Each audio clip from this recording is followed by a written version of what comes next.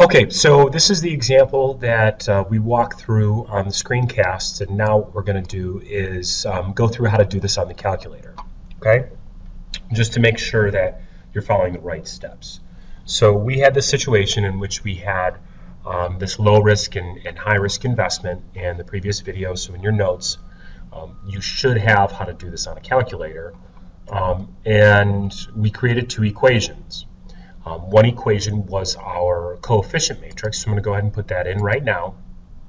It was, it was a 2 by 2, so I'm going to go back to this. I'm going to go ahead and edit and hit enter.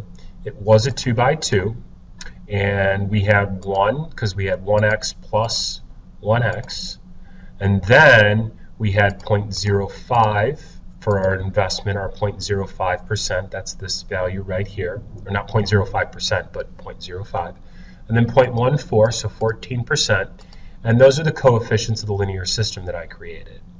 So now I got to quit out of here. I'm going to clear that, or delete that, I should say. Go back into my matrix option, go to edit. I'm going to edit the second one. Now this one was actually a 2 by 1. I'm a 2 by 1. Not a 21 by 2, a 2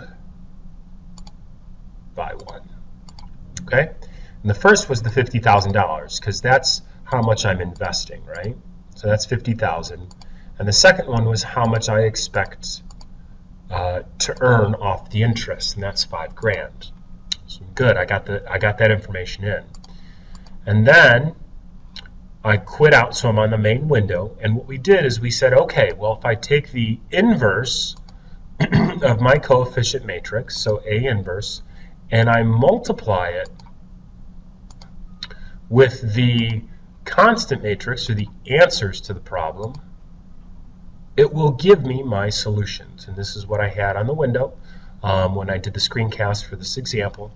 And so you're going to see that this problem right here is, these are the solutions. So this first part is X, that's how much money we should invest in the 5% investment, and that's how much money we should put into the 14% investment.